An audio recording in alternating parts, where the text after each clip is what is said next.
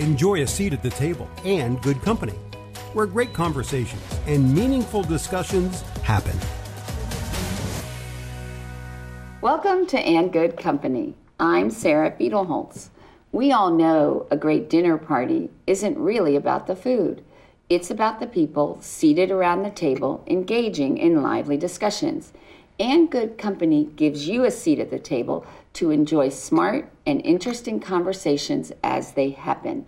I am pleased to be in the company of Senior Pastor of Trinity English Lutheran Church, Gary Erdos. Welcome. Thank you. It's good to be with you, Sarah. Great. Thanks. So, first of all, you are the fifth pastor in the church's history. Or at least the fifth pastor who... Senior pastor, yes, that is correct, yeah. And so that gives it a good sort of consistency and longevity. And but I want to start this conversation in looking at Fort Wayne is thought of as the city of churches. So there are a lot of them. Right. Supposedly there's over 300, but we can get into that later. But what I wanted to find out is, where does Trinity English Lutheran sort of stand or position itself within this vast community of churches? Well, we're part of the Lutheran community, and anybody who's part of the Lutheran community in Fort Wayne knows that there are two branches of the Lutheran family, what we call the Lutheran Church Missouri Synod, which actually has a seminary for training pastors here in Fort Wayne. And that part of the Lutheran family is probably the largest. Trinity is part of what is known as the ELCA, or Evangelical Lutheran Church in America. And that has perhaps a smaller representation in Fort Wayne, but yet part of that Lutheran community. So, you know, and with some of the German immigration that happened in Fort Wayne and Lutheranism being part of that tradition for at least some of those immigrants, it seems like it occupies a spot, you know, in the conversation. And is it, you know, you hear about those mega churches, those very big, like those evangelical churches. Is Trinity part of that kind of evangelical, or is it a different? It's a different. I mean, that word. Our part of Lutheranism was formed by a series of mergers over a long period of time. And back in 1985, 86, 87, 88, as they were working towards this merger, the decision was made to use that word evangelical. And a lot of people have debated its usefulness, because in the American context, that word means something dramatically different than, say, in Germany, where the evangelical church is the Protestant church. In Germany, that word has a different meaning in context than it does in the United States. So it does cause that kind of evangelical. Does that mean like the people I see on TV? Right. You know, right. Yeah. So that's not quite the way we use the word. In its true linguistic sense, evangelical means gospel. You know, so speaking of the story of Jesus, gospels. Okay. Yeah, the story of Jesus. And so how, I mean, as a sect of Christianity, how is Lutheranism, I guess, is different? I mean, what is it that's the teaching or the principle that caused you to break off, or approach you take? Well, historically, you know, Lutheranism finds its roots, we would say, in ancient church tradition, ancient church theology, ancient church teaching, but more immediately in that story of Martin Luther and his conversation with the Roman Church in the early part of the 16th century. And how do we answer that question? How do I know I'm saved? I mean, that was, if you may, kind of the existential question that Luther was asking. How do I know that I'm saved? How do I know that God loves me, likes me, accepts me? And he came to a different conclusion than the Roman Church in his particular day. Yeah. And so do most people who are Lutheran, is it that because this was the faith that they were grown up in, or is it that when people sort of, what I like to go, you know, religious shopping, and they sort of want to find what fits more with them? How is it that people come to, you know, being Lutheran? I think probably for us, it's just about like everybody. You were born into this, you grew up in it, it's familiar to you. Probably a large number of us, that's how we got there. That's how I got there. My family even has a funny story about it. My my father was born on the boat on the way to the United States. From Germany? From Hungary. Okay. And the best that we could tell, his family was undoubtedly Roman Catholic. And when they landed and got to the community in which they settled, the Lutheran church happened to be German speaking, and they spoke German from where they were from. And so they were able to go and form community. They were also aware of, this was the early part of the 20th century, that there was some persecution might be a harsh word for it, of Roman Catholics in the United States. Catholics were looked down upon. So they figured out they didn't want to be Catholic. And so they chose this tradition because it spoke a language that they were able to still colloquially speak. You know, that's how we ended up being Lutheran. I grew up in the tradition. I suspect a lot of people do. Then there is that general, as you suggest.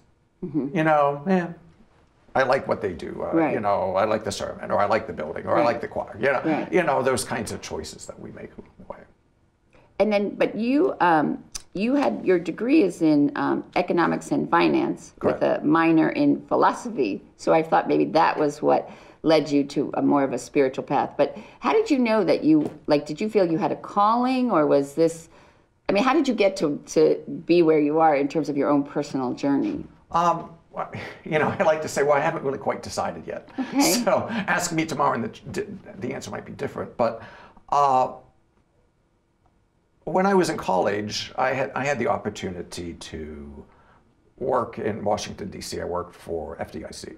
And FDIC is? Federal Deposit Insurance Company. Okay. I just wanted to make sure that wasn't like a, because you know, it's the FDFL? No, FSL for the Savings Loan Association, which is an association. No, but there's a religious organization that also has some, okay, so you're talking about they're talking about banking. You're right, the federal bank savings, okay. Yeah, federal bank savings, essentially. And while I was there, there was this guy who said, "You're Lutheran," right? However he found that out. And this was probably 1983, somewhere in 1983. And he said, here's this book that I've been reading. You might be interested in it. It was Dietrich Bonhoeffer's Cost of Discipleship. And Bonhoeffer was a famous Lutheran pastor in Germany during the war, pre-war, during the war, and died during the war in his opposition to the Nazi Party. And so he wrote this book, and it was published in 1937, about what did he think it meant to be a disciple of Jesus. You know, and it was kind of one of those books that, like, nobody ever told me this. Right. You know, I've grown up in this. Nobody ever told me this. And what was it that you were told in the book that you said? Well, you know, the book is this classic Christian piece of Christian spirituality, in which the actual German title of the book is Nachfolge, which means following. And so its question is, what does it mean to follow Jesus? Okay. And it's an extended study of Jesus' Sermon on the Mount. Okay. And Bonhoeffer is talking, and he's talking about this in a time when he is sensing this change in Germany. That it's the rise of the Nazis, late 1930s. Right. And he's sensing what's happening in Germany. And he's asking the question as a Christian, so what does it mean to be a disciple of Jesus? Because at the same time, then there's all of this other stuff that's happening within the church. Where will at least the national church align with Nazism and the things that are happening? And he's trying to ask a question about what does it mean to be a disciple? And what does it mean to follow Jesus? And so he's trying to take seriously that Jesus has told us what it means. And it's compiled in this thing that we know of as the Sermon on the Mount. And that it's something radically different than probably we've asked. That Jesus' primary concern in this story is not about getting you safely into heaven when you die, but being God's people in this world. And so the book is this extended conversation about what does it look like to follow Jesus or be a disciple and to live as God's people in this world. And we didn't talk about that, at least in the church that I grew up in, or frankly, most churches. What does it look like to actually embody what Jesus is saying in the Sermon on the Mount. And so that was kind of like this, wow. I got back to college that fall, and in a class that we were in, we read this book called A Theology of Liberation by Gustavo Gutierrez, which was written in Latin America, famous, kind of a famous book, a little controversial, but Gutierrez was essentially trying to find a way, at least in the Latin American context of the 70s and 80s, and all of the things that were happening in Latin America at that time. What does it mean to be a serious Christian in that particular context? And so in some ways, he was asking the same question in a moment of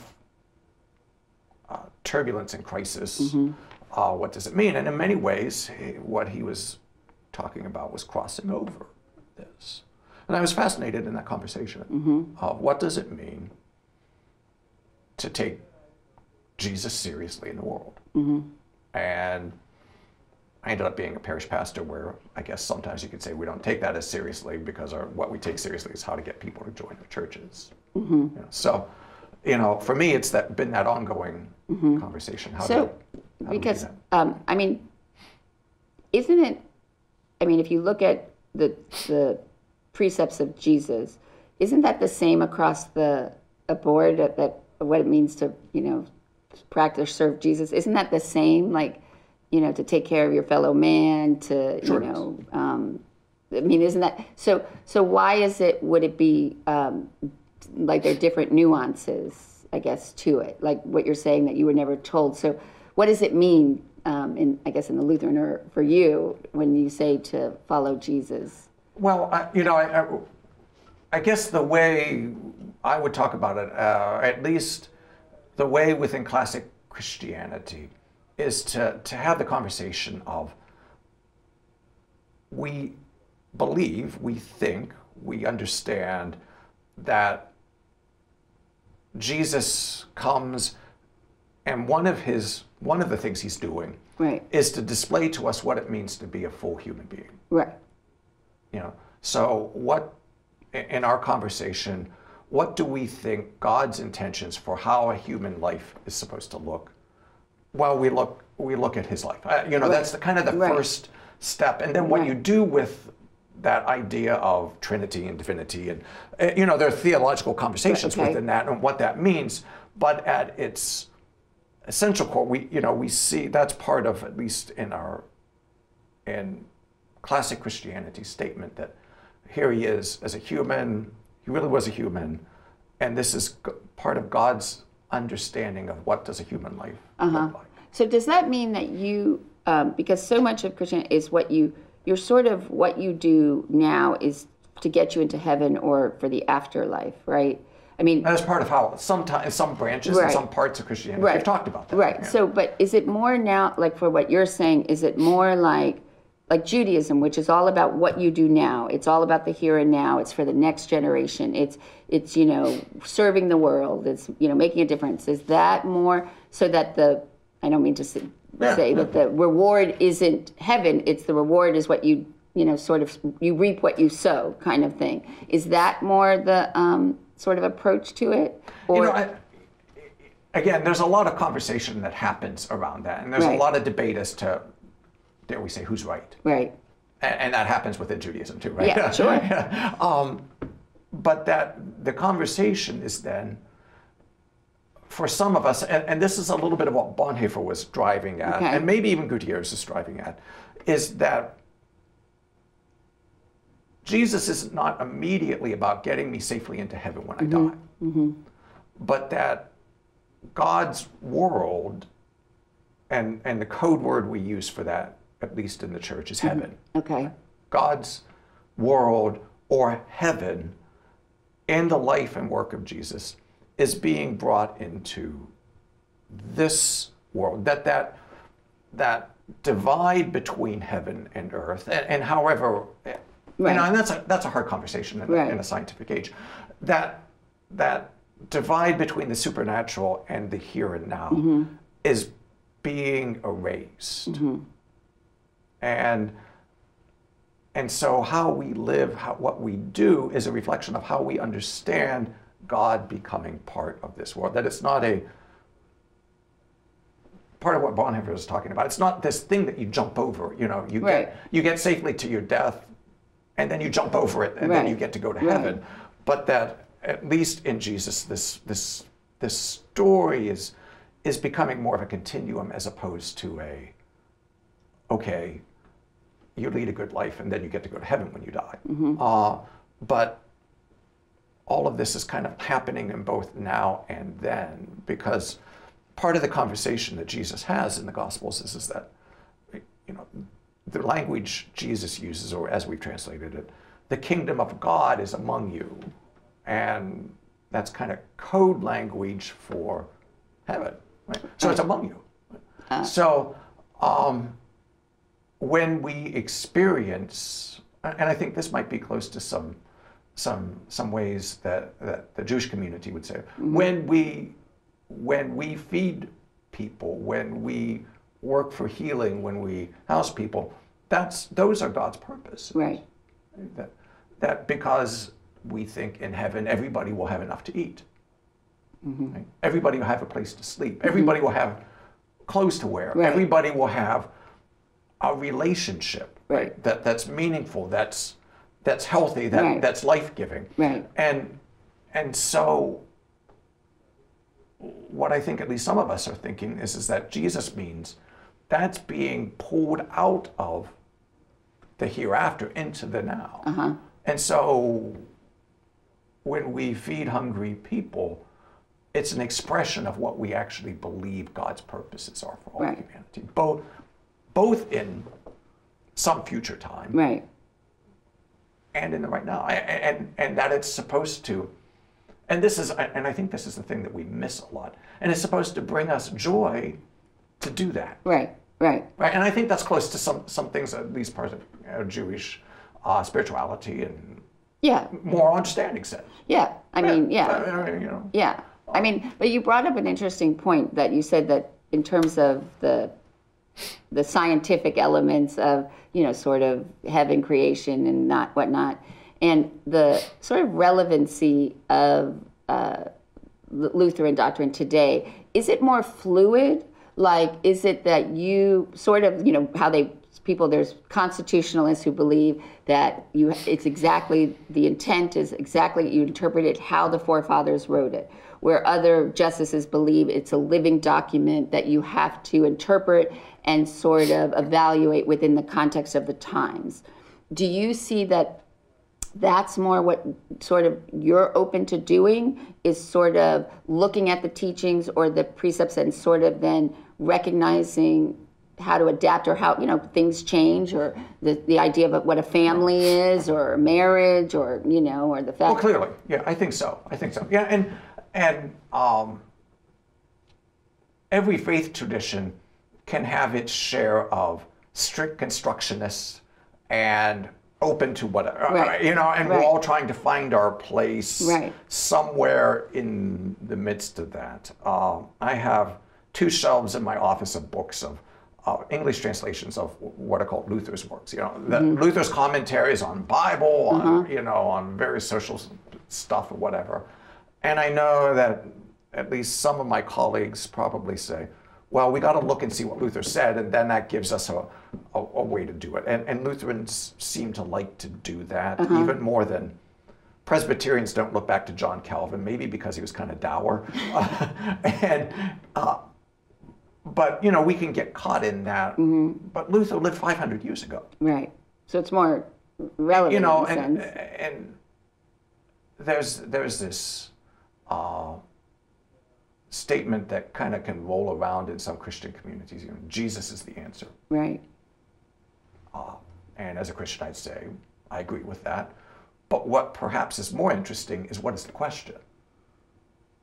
And one of the challenges always that we have with any sort of stature of a founding person or a founding document is that the question for Martin Luther, or the question for the founders of the United States, is perhaps a little different than the question that we have right now. So how do we take some of these things, Right. without just saying, well, I'm going to pick and choose, because we all do that, right? But to ask that question, but what is our question now? It seems like Martin Luther's abiding question is, how do I know I'll get safely into heaven when I die? Mm-hmm. And that's an important question for sure. Why is it such an important question? Well, because we think we're not only just physical beings, Mm-hmm. but at least within traditional Christian theology, we think we're also spiritual, and that to some degree or another. And so that sense of a hereafter. But there's two parts I have to this. One is, shouldn't you just be doing the right thing and treating your fellow man and taking care of them and ensuring, because it's the right thing to do, not because you're going to be rewarded for that behavior by getting into heaven. Absolutely. I mean, so isn't that sort of like, you're only doing this because you're concerned about your soul? I mean, is that a good way to look at things, or is that a better way than saying, well, at least they're doing the right thing? Like, right. I would offer that question is a more contemporary question than it was 500 years ago. Yes. Okay. And so we might have come to the point where we understand it that way. And I think we probably share that. Right. But 500 years ago, that wasn't the question. Okay. And then Luther or Calvin wouldn't have used the word existential anxiety. It was, right. Well, how do I know I'm because there was just a different sense of concern about that. We don't live in that era as deeply, so our question has shifted. Right. So is your role as the senior pastor of a congregation to get them to ask the questions, or are you the one who helps to provide the answers? Yes. Or is it both? Yes. Right. Okay. Isn't it? I mean, like any. I mean, I just wonder, because I also, I have questions about the idea of why so much about Jesus and following Jesus is so much about love. Like you do things for the love of Jesus and you want to be loved. And again, I'm going back to, why don't you just do it because it's the right thing to do? And it's not about necessarily receiving or getting love. And I never understood why that was such a important element. I guess that's probably about, how do we understand God, how do we understand ourselves, and how do we understand the world. Part of what we're saying is that the creation is an expression of God's love. Okay.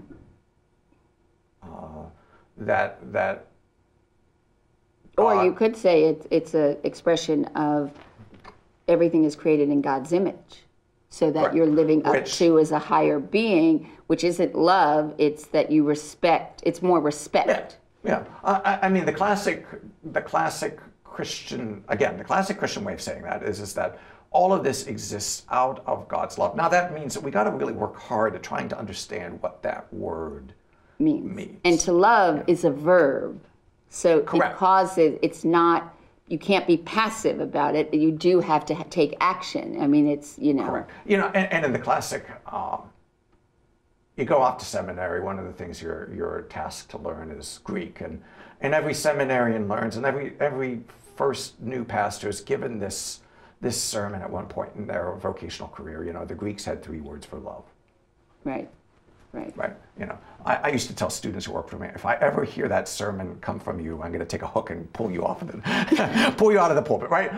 Every congregation has heard that. But what I think that's saying is that there's more nuance than what the English word love contains, because all words and all language is contextually relevant. And so we probably need to find a way of speaking, that love is not simply God's emotion, but God's deepest sense of presence in the world, and that all of this is an expression of God's the whole cosmos is an expression of God's deepest presence, deepest sense of self in the world. And so, as part of it, we live in it, we are the beneficiaries of it. Right. But as part of it, that, we come to sense it's bigger than us, we have a minor role in it, it's obviously larger than us, it spans a sense of time that will transcend us, comes before us, comes after us. So how do we exist within it, and with all of the other things that are expressions of God's presence in this world? Right. So you're probably right that word becomes a stumbling block, because how we understand that word is right. And clearly, partly what we're having now is a very philosophical kind of conversation, which goes into, though, the issue of, in today's world, and we were talking about this before we started, with millennials and lack across the board of religions, not joining religious organizations. They don't want organized religion. I mean, they don't even join clubs or social clubs or country clubs. I'm wondering and they're not, they're much more immediate gratification. They're in the tech world. It's all sound bites. And there is the issue that they're not coming to religion. Do you think it's because they don't have the attention span to have these philosophical conversations, or do you think it's more that they want more relevant? I mean, what is it that you think is the difficulty of why? And like I was saying, that in 1991, 6% of the American population identified themselves as none, so no religious affiliation or organization. In 2019, that was 21%. And we still are doing okay in America that 47.8% of Americans do still identify with a religion. But we're slowly creeping that's going down and down. So what is it? Why is it that the difficulty with organized religion or making it relevant, or what's I don't know, what do you face and how do you approach this? I'd give you a short answer and a long answer to that. And the short answer for me, I think, is that thing I said earlier. We would say Jesus is the answer, or whatever your religious tradition is. There is some figure that you would say this is the answer. Right. But maybe the thing that we've missed is then, but what's the question? Right. So what are the questions we should be asking today? There's a book that just came out by a guy named Ryan Berge, and the title of the book is The Nuns. And he doesn't mean about cloistered ladies. No, he means the nuns that have no affiliation to religion, right? And he articulates three things, but I'll give you a little example of what we mean. I was ordained in 1989, right? Began vocational ministry, graduated from seminary, began vocational ministry in 1989. And already we were seeing these shifts happening, right? And everybody's asking, 1989, everybody's asking questions. But the thing that I remember most clearly is that was the beginning, or just at the front end of Sunday soccer. I don't know, you might not be old enough to remember 1989. No, I graduated college in 1989. Yeah, so, I mean, right, or soccer traveling teams, or sport teams. That was just kind of like the beginning of or Sunday baseball, or something, and I'm not talking about going to a major league, but youth Sunday soccer, that there would be practice on Sunday. And that was also really the culmination of except for in Fort Wayne, the no longer blue laws on Sundays. You could have those kinds of things. Those kinds of things, we're kind of all coalescing in most places across the country at the same time. And all of us, and myself included, all of us just said how terrible, how horrible, how awful that is, right? They shouldn't allow this kind of stuff. And we'd say to people, you shouldn't take your, and we usually did it, at least metaphorically, shaking a finger at everybody. You're ruining your child, or you're not honoring the Sabbath. All of those kinds of, that was our approach to it. Right. But we never noticed that no matter what we said about it, everybody kept taking their kid to Sunday soccer. And to my embarrassment, I never asked the question until much later, why is Sunday soccer more compelling than Sunday church? Okay. right? That's because we would say Jesus is the answer, but we didn't know what the question was, Okay. right? You know, why would, and we've all faced into that. Well, right? you're also sort of, you're not, I mean, I just feel, I don't know if I'm right or wrong, but I've always felt with Christianity, you're not supposed to question. Like, you're supposed to accept that this is, you know, what Jesus told us, this is what we're supposed to do. I mean, Judaism is all about questioning. I mean, you know, that's the whole thing. You know, we're not supposed to agree about anything.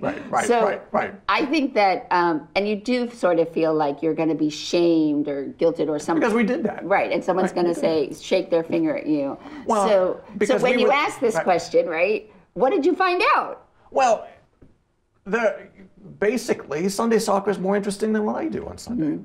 Or maybe you need to have services before Sunday soccer. Well, yeah, I mean, that never dawned on us, right? But I think the deeper sense was that we believed, and maybe in many ways still believe, that we were the purveyors of eternal life.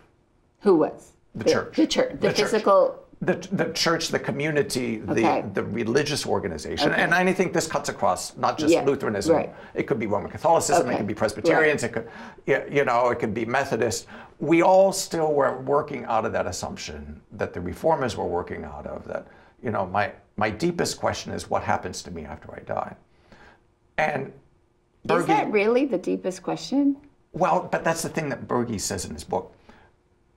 And then we don't live in that time any longer. There's this huge book, it's by a guy named Charles Taylor called A Secular Age. And Charles Taylor, who is a Canadian Roman Catholic philosopher, builds out this huge book on saying, we don't live in a mystical age any longer. We don't live in a time where people's first concern is about what happens to me after I die. Right. So you're correct. Right. And in that sense, so what you're asking then, you know, and it's taken me a long time to get around to this, right? So you're asking the same question out loud that a lot of my people, a lot of our community is subtly or not even knowingingly asking. Or afraid to ask. Yeah, because they think that's what everything is built upon in the faith. Everything in my organization, at least the way it's constructed, is about getting you safely into heaven when you die. Right. And that's crass and that's harsh and that doesn't. Right. And I sort of feel like, why am I worrying about what's going to happen after I die when I should be worrying about how am I living? You know? And at least 21% of the people in this country, right? Right. And because we're not paying attention to that, because we're not paying attention to that question. Okay. And we still think, well, because we believe it, and even if you're asking that, you can ask that question.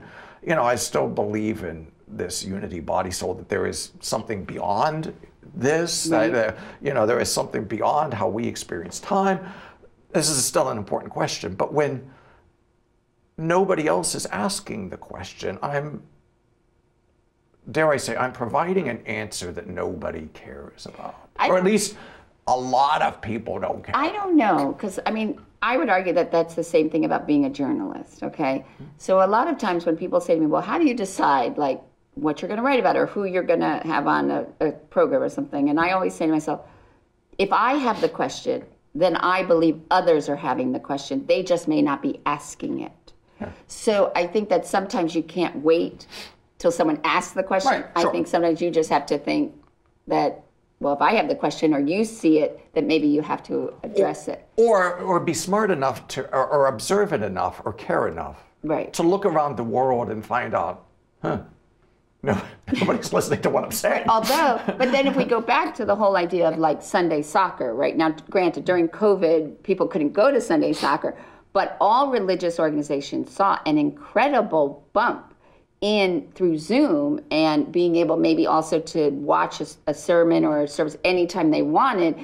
Everybody saw this lift of the participation in more organized religion. So that also maybe tells you maybe it's not always at a certain time. And I know that and really that Trinity, that you have done some really innovative things in thinking about the answers to these questions. So tell me some of the things like you've talked about, like the idea of having the church open or the sanctuary open at certain times for anybody to come in, or reaching out to the community. Talk about some of the things, the answers to these questions, and what that has led you to do. Yeah, well, I had a chance to be in London with some fellow clergy friends and be with some friends who are clergy in the city of London. And one of the things we found out is that the Bishop of London, church life in England is different just because of the fact that there is this established church that's part of it. But then there's also like the church of the king and queen. I mean, that's the established church, right? The established church. But the Bishop of London, at one point, mandated that all of the churches in his diocese in London had to be open every day at some time that was not a worship time. Mm-hmm. And for people to come in, not to go to a formal worship time, but just to come in, either to get out of the heat, to get out of the cold, to look around. I mean, there's some interesting buildings there, but that everybody has to be open at least a little bit every day on their terms, for their time. Mm-hmm. And I was really struck by that, when thinking about my building and thinking about all of these numerous buildings in the city of churches, mm-hmm. when it's not worship time, all of us are locked up as tight as a drum. Right, they're closed, yeah. We're closed, right? Yeah. So we build these huge edifices and we lock the door. Right.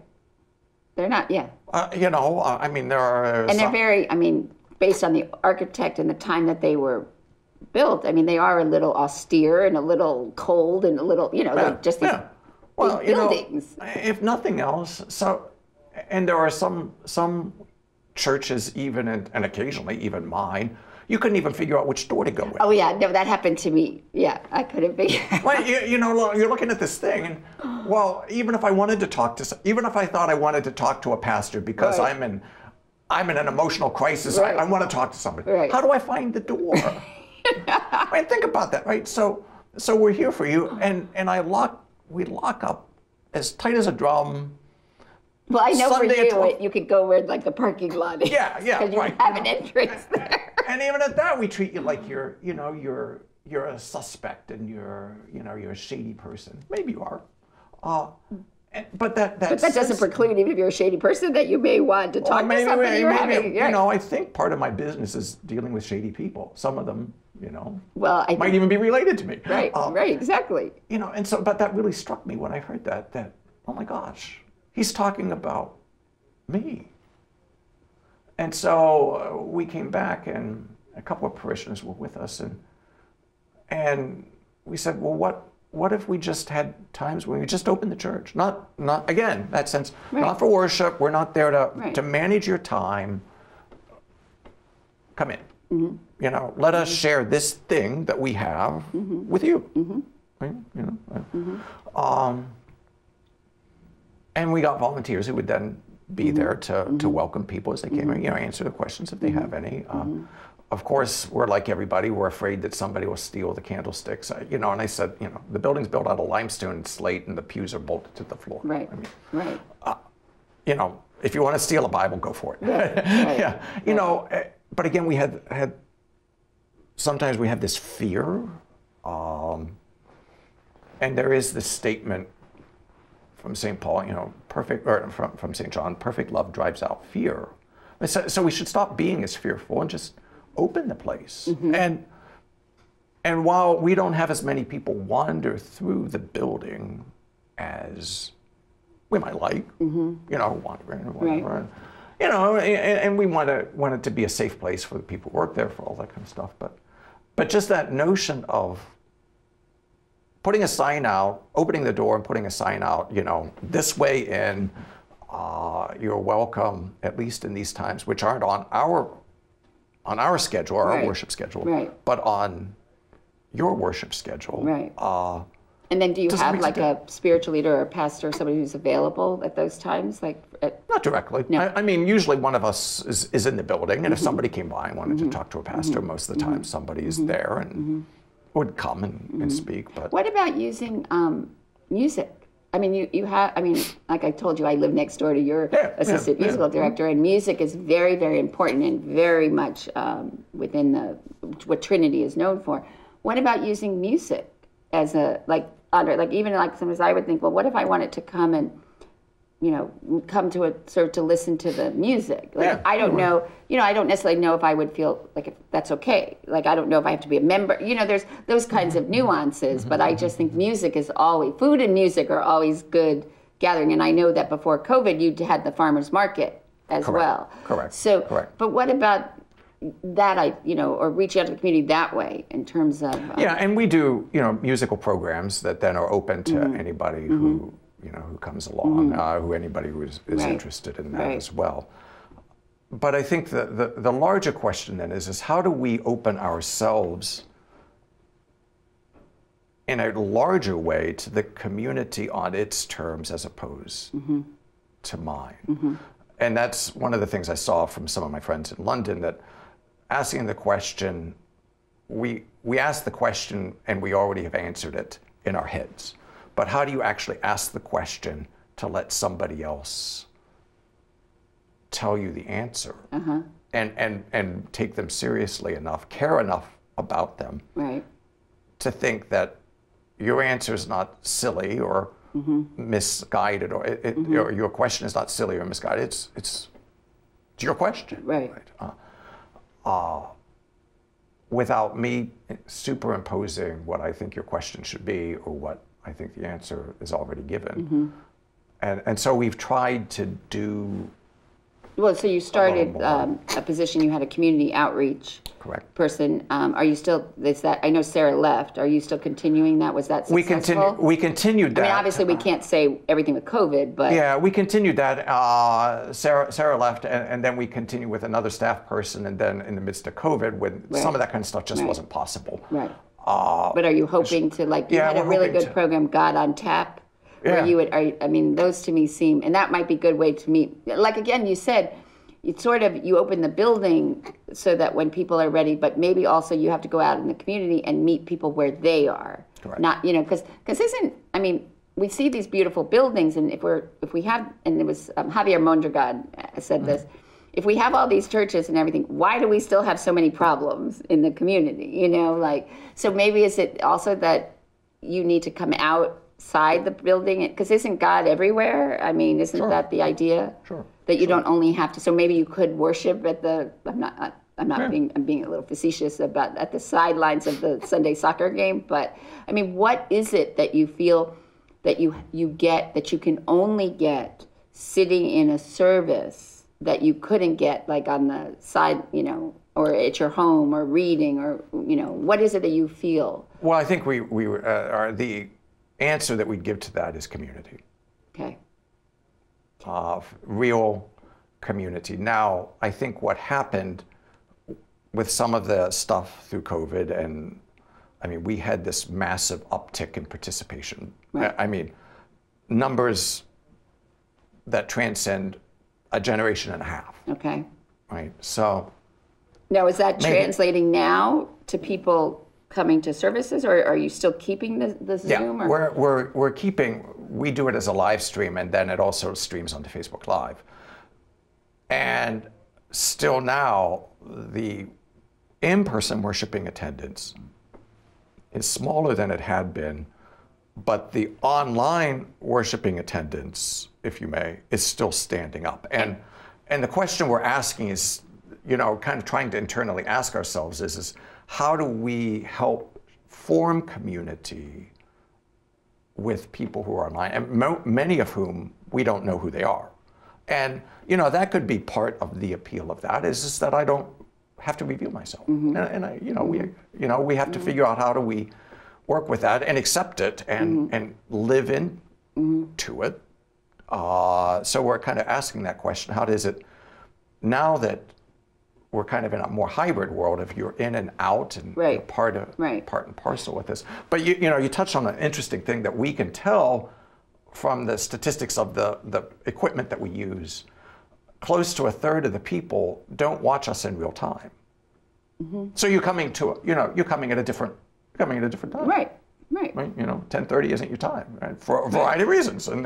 And so this opens up questions that we haven't answered before, but now are trying to. But you did in some ways, because you recognize that the building should be open not only when you worship. So then you have to question, well, you should offer worship not only at 10:30 on Sundays, so that people can, you know, and then, and you also have, but you have really invested a lot in your graphic design and your technology, and you have really incredible camera operation. And I mean, how many cameras did you say you have? There's 10 in there. Right. There's 10 in there. So you've really also recognized, not that you're putting on a show or you're entertaining, that's not it, but you've recognized that you have to incorporate some of those elements into what you want to do if you want to remain relevant and attract people, because that's what's important. Right. You know that, and there's always a delicate balance that we're trying to walk there, where it's not just an entertaining, you know, an entertainment. Although if you had an entertaining sermon, and you know, obviously people would, you know, they would enjoy that more. Yeah. We've all heard that sermon. I've given that sermon, I suspect, of just like, oh my gosh, Lord, in your mercy, end this sermon. You know, please just sit down.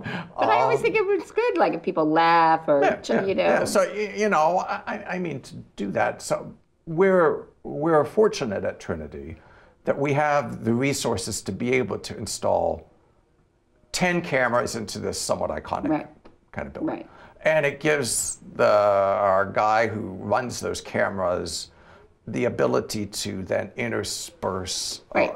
Make it more visual. You also have like a graphic design artist who also works on your I mean, you really have, in that sense, really recognized the importance of how to present it. Yeah, that experience. That doesn't always make it any better than my neighbor who has a cell phone on a tripod, because that's what, you know, those are the resources that their congregation has. And his message could be as, you know. But presentation matters. Yeah, I mean, people kind of notice that. And that's especially with the younger generation. But still, it finally comes down to, you know, finally though, if anybody comes back,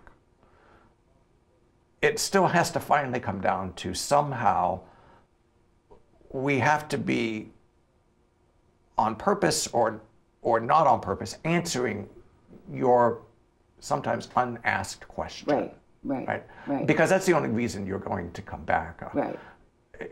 You know, I remember when I first came to Trinity, well, why would anybody come to this church? Well, we have a beautiful building. Okay. So I've come in, I've looked at it, and I go home. It's like a museum. Then it's a museum. Why would you come back to the museum again next week? So you haven't, you know. I can have these things, but if people don't perceive that I'm answering, or our time together is answering anything for you, you'll come a couple of times. You might come out of nostalgia on Christmas, and, or maybe on Easter, but how do we get at that? And then obviously for me, trying to understand what it is that you're trying to ask so that I can speak in a clearer way to that particular thing. And so how do you do that? Like when you're up against, you know, I mean, I believe that what they say is that millennials and people are very spiritual and they have faith, but they just don't want the organized religion. But then you also have nowadays, the issue also is, how do you have diversity and reflect that? Because if it's something you've grown up with, or, you know, how do you reflect the bigger world, or people who are in interfaith or interracial relationships or marriages, how do they feel? And then also now you have another whole issue, which I think has been difficult in religious organizations, is mental health issues.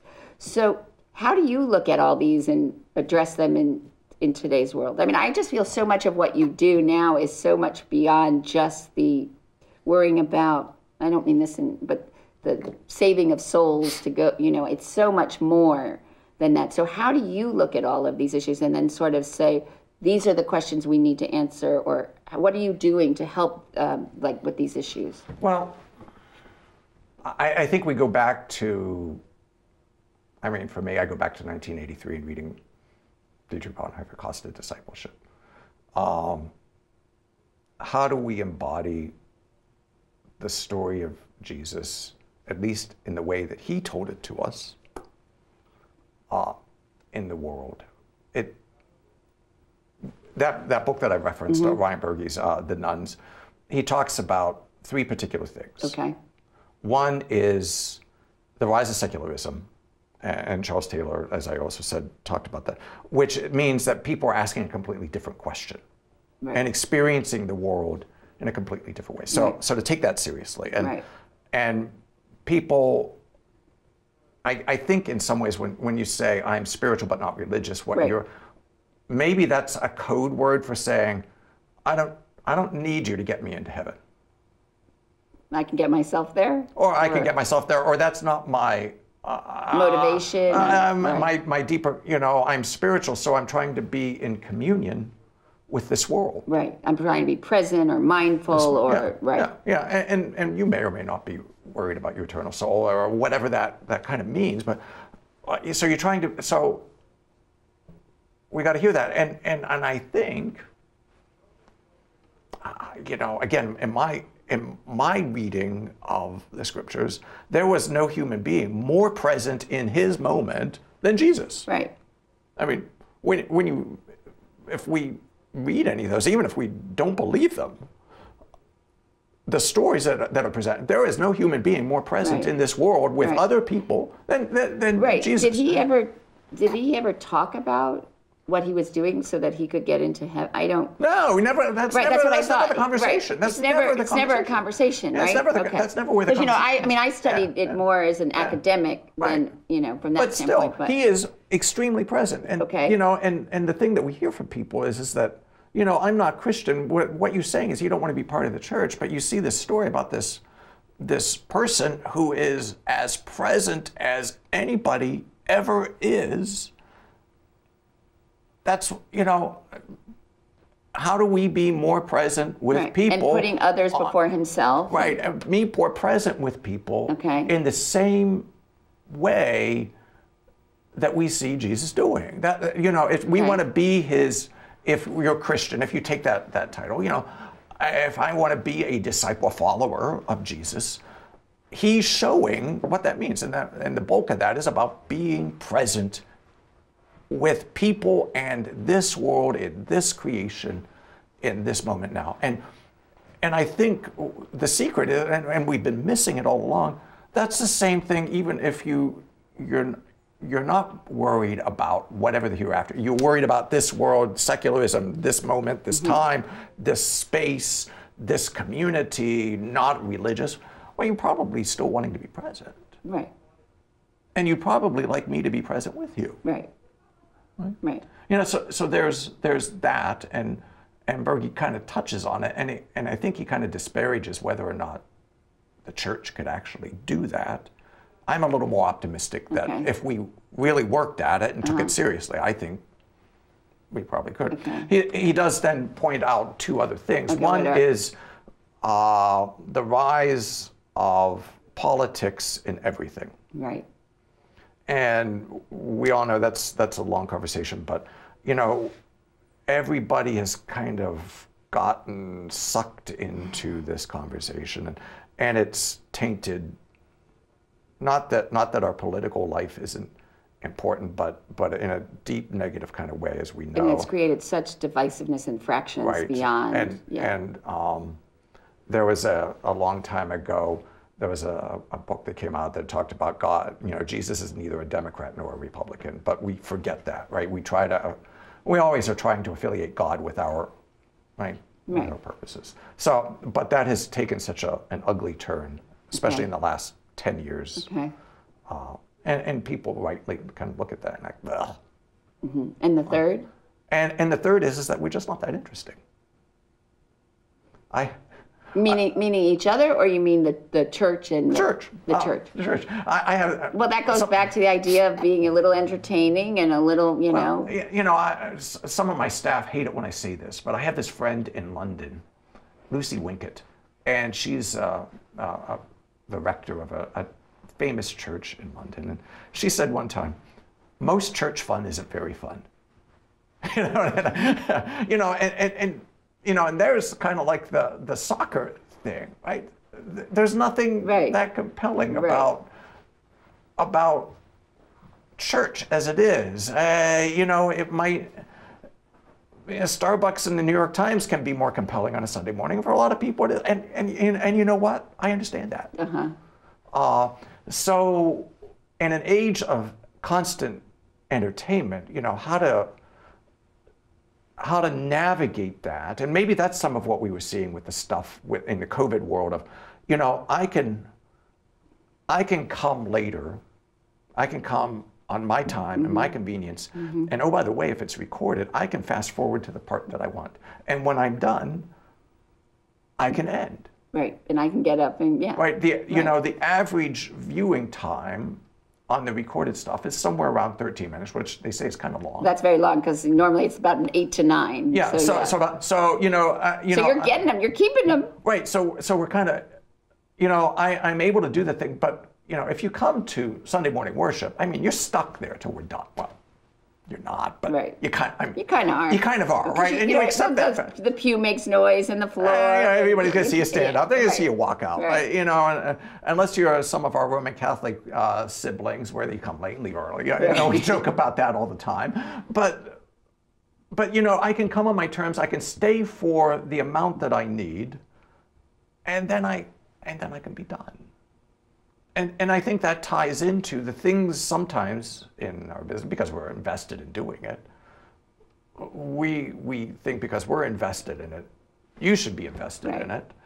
And we don't always like it when people basically say, not so much. Right. We do this, what I find fascinating is we also do this thing, it's called Trinity in 20. So we record the sermon prayers and we put it up on YouTube on Sunday morning, and how many people actually just watch that? It's like boom. Right. Well, because they could be working out, they could be 20 minutes. Right. I mean, and we disparage that, or at least I've disparaged, other people disparage. Well, that's not really church. Well, but it's speaking to something that. Right. We've come with presuppositions of what's important, and if I've invested my life in it, obviously I think I want you to invest your life in it. Right. But it becomes asking those questions, and all of us have done a poor job in taking seriously what people have been saying to us, either with their words, with their actions, or their lives. Right. One of the things is that people leave my church, they leave any church, and sometimes they're angry. They're angry at what we say, they're angry at the pastor, they're angry at the worship, they don't like the music style, they don't like this. But there's a lot of good data that's pointing to most of the people who have left us, they're not mad, they're not angry. It's just we're not doing anything that they value. The things that, to go back to my friend's phrase, most church fun isn't very fun. Most church it's not engaging. It's easy to, it's easier to go to soccer. And instead of disparaging that, you have to figure out. We should listen. You should listen, and also ask, and maybe ask different and deeper questions. Yeah, we should listen. I sit down at the park on Thursdays. This is one of the things we've done. And I don't have an advertisement for the church. I wear a cleric, so I don't want people figuring out, oh my gosh, this guy's clergy, and it's a bait and switch. So if you sit down on my the chair, it's you talk, I listen, and it's been this great thing. I enjoy it not only because I get to sit outside on a Thursday afternoon, and I kind of like doing that, but the people who walk by who you don't know, who will take an effort. They'll tell you all sorts of things. It's an opportunity. It's the truth is, if you just ask the questions, and listen. Yeah. But people, that's what people want. I mean, and it is just being able to ask questions, and not thinking that you have the answers. Yeah. And so, speaking of questions, yeah. At the end of each And Good Company show, I ask each guest the same 12 questions that were popularized by the French novelist Marcel Proust from a Victorian parlor game. What is your favorite word? Yes. What is your least favorite word? Maybe. Which one do I use more, though? What turns you on creatively, spiritually, or emotionally? Being with the people that I work with. What turns you off creatively, spiritually, or emotionally? Listening to conversations about church. What sound or noise do you love? Sound or noise do I love? My wife's voice, my grandson's voice, hearing my children on Zoom. What sound or noise do you hate? Really bad violin playing. What profession other than your own would you like to attempt? I wanted to go into banking. I wanted to work for the Federal Reserve. There, how's that? Okay. What profession would you not like to do? Some days mine. Just sitting at home, doing nothing. What do you consider your greatest achievement? The ability to, with my wife, raise two young men who seem to be relatively happy. Who, living or dead, would you most like to have a conversation with? Dietrich Bonhoeffer. How would you like to die? Peacefully in my bed. Okay. And usually it's paraphrased, if heaven exists. But for you, I'm going to say, heaven exists. So what would you like to hear God say when you arrive at the pearly gates? You got a lot of it right. Well, I think you've got a lot of it right here. Thanks. And I would love to have you come back, because I think having these conversations and asking questions is exactly why I'm doing this. Because I think that we need to get more, and I think getting you to really look at it differently, and for people to see that you are thinking about it and asking questions really makes it more relevant and relatable. Yeah, so I appreciate it. Thanks. Well, it's good to be with you. Well, thank you. Thanks. And you can learn more about And Good Company and all the other great conversations we have had at andgoodcompany.info. And we look forward to next week, when you can again enjoy a seat at the table for great conversation and good company.